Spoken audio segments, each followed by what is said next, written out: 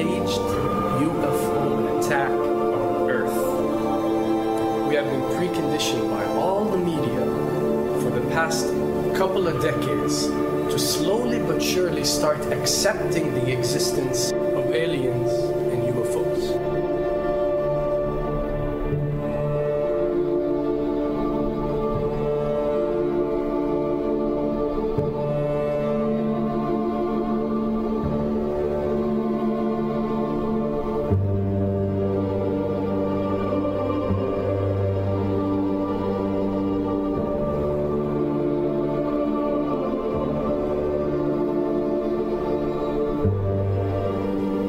I can tell you right now that 99% of every UFO sighting that has ever taken place has actually not been an unidentified flying object, because this has always been military technologies.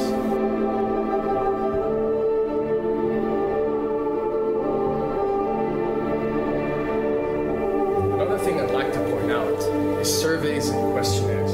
You know, we get surveys and questionnaires all the time, sent out by the state or by the government or by our rulers and our officials and so on and so forth.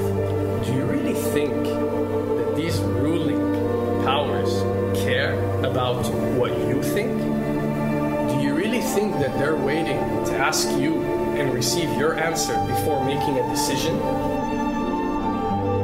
What happens with these questionnaires is that they are released. For example, what country do you think the US should attack next?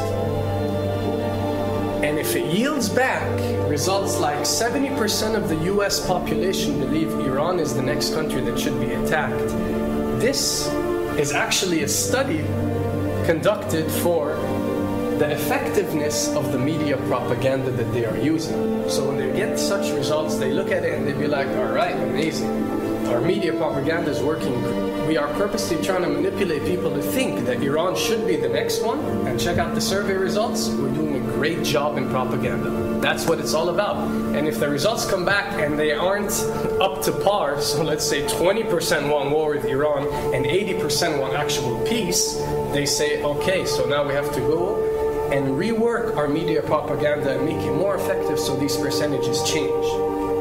Why am I saying this? Because of the UFO phenomena. Since the 60s, the amount of people who believe in extraterrestrials have skyrocketed, and they're only increasing day by day in our modern world. This only confirms the success and the plans that are taking place to first manipulate you to believe in UFOs, and second, to conduct a UFO attack that is going to force the whole world to unite to fight off this enemy and accept the New World Order.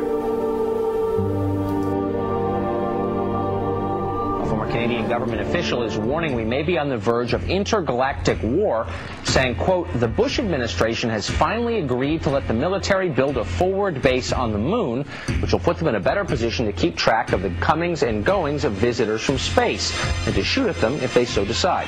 I was introduced to the late Dr. Wernher von Braun in the U.S., the father of rocketry. In my first meeting with him, during that first 3.5 hours, he said to me, Carol, you will stop the weaponization of space, because there is a lie being told to everyone that the weaponization of space is now first being based upon the evil empire, the Russians. There are many enemies, he said, against whom we're going to build the space-based weapon systems, the first of whom was the Russians, which was existing at that time. Then there would be terrorists. Then there would be third world countries. Now we call them rogue nations or nations of concern. Then there would be asteroids.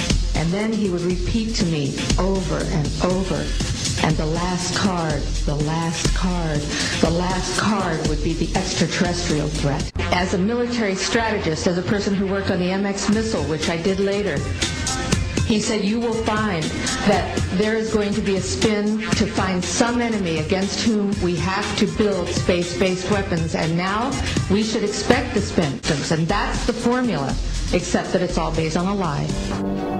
A supersonic saucer. Called the Silver Bug, it was truly revolutionary.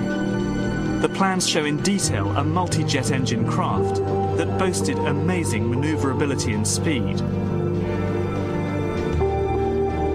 It's an intriguing thought that this concept may tie in with the work of the German scientists who brought saucer technology to the US at the close of the Second World War. What was needed were certain cover stories. What do you do when people are spotting aircraft and then telling reporters that they've seen something very unusual flying out of an airbase in Nevada? And frankly, this was the origin of a lot of the sightings that took place in the mid-50s, 1954, 55, 56, of unidentified flying objects, the UFOs. So the CIA was involved in encouraging people to believe that, yes, they saw UFOs, and the CIA and the military tried to be very helpful to reporters to get these stories out, to divert the attention of the country, and particularly the people in this region, about what they had actually seen. Mexican Air Force pilots capturing on videotape what are said to be 11, count them, 11 UFOs. The Mexican Air Force has released a video that some of you are going to find difficult to believe. A journalist says it shows images of UFOs tracking a Mexican military plane. So what's the truth about UFOs? The story of successive attempts to develop radically new forms of flight, conducted under the strictest secrecy, is inextricably bound up with our relationship with UFOs over the last 60 years. Whether it's Allied pilots buzzed by strange balls of fire in 1942, or the Roswell incident 5 years later, there is a strong case to be made that secret military technology offers a convincing explanation for many UFO stories. Anytime the government has secrets that they can keep from us, they can manipulate us by those secrets. In essence, they still remain 25 years at least ahead of us in technology, information, and knowledge, and secrets, and they are using them against us.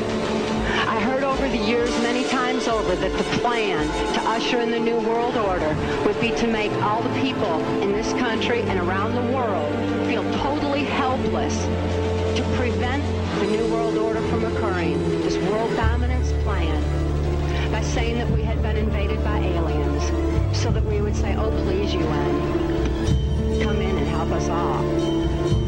So bear in mind that there is a planned orchestration to get people to be submissive through a secret technology and information that they're keeping from you under the blanket of a so-called National Security Act.